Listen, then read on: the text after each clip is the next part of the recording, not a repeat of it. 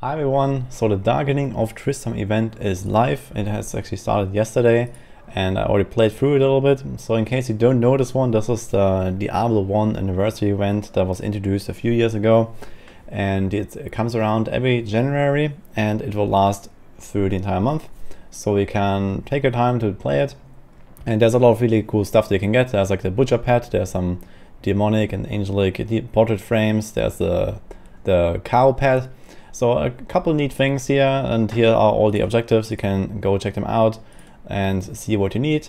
In general, it doesn't really take long to complete it, and you get like several little cosmetics. I also have the full guide here from last year that you can go check out with all the cosmetics, how to farm them in the most efficient way.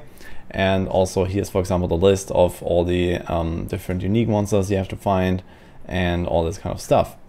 But there is one neat addition to this, and that is that this season in particular you can get soul shards there from killing the bosses. And in fact, the bosses drop all 7 soul shards every single time you kill them, which is a massive amount of regular gems that you can get there. So here I took my Dash Monk with my bounty setup, and basically what I did is I just killed the Butcher and the Skeleton King. The Butcher is in floor 2 and the Skeleton King is behind floor 3 in this little tomb. And the whole run takes something like a minute or so, maybe 1.5 minutes on average, with getting back to town and going new game. So I actually farmed this for 1 hour. And then I should do, I think, 44 runs or something like that. So yeah, it is really fast and the layouts are pretty predictable. So once you have done a few runs, you will find the right corners immediately every single time. And if you have a Dash Monk like this, you can do this super fast. It's also possible to do it at almost a similar pace with other classes, but I would recommend this one if you want to farm this for a while.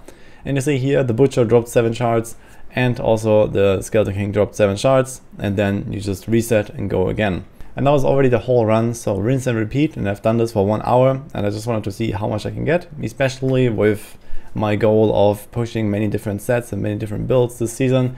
I need a lot of these regular gems, and I have just added a few more sets to that, so I need to augment a lot. With the soul shards in general, you don't have any trouble actually making augments, but you're running out of regular gems. So this is a very good source in case you're running low on those.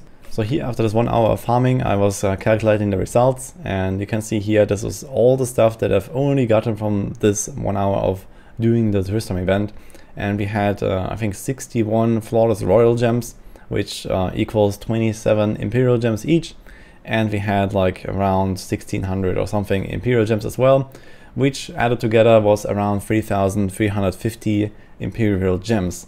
So this is a lot. You cannot get anywhere close to that with any other means. One augment requires 81 Imperial gems to get 3 flawless royal. So I averaged it out and I calculated that I found 41 augments. Of course you need the soul shard still, but typically you stack them up way faster than the regular gems. So usually the bottleneck are those regular gems in this season at least.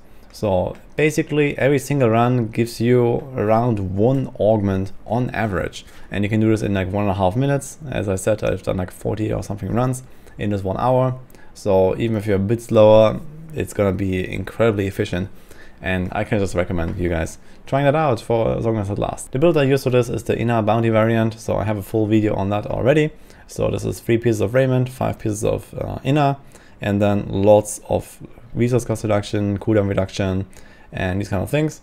And then you can just like perma dash around. Basically you have like lots of cooldown recovery as well from Messerschmitts here. You can even put in a fragment of destruction. I was just running for Topaz here because usually I try to make use of the broken crown effect and bounties with this, so I went with a normal gem, but you can even make this setup a bit better. So you just activate water allies, and then as long as you have enough spirit, your dash will not cost any charges, so you can permanently dash around, which is insanely fast. As I mentioned, go check out the full guide for Darkening of Tristram event if you like. It's in the description. There's also the max roll post with the overview, and also the link to this build guide here if you don't know this yet. So that's already it for this video. Wish you good luck on your own farming in season 25, and see you guys next time.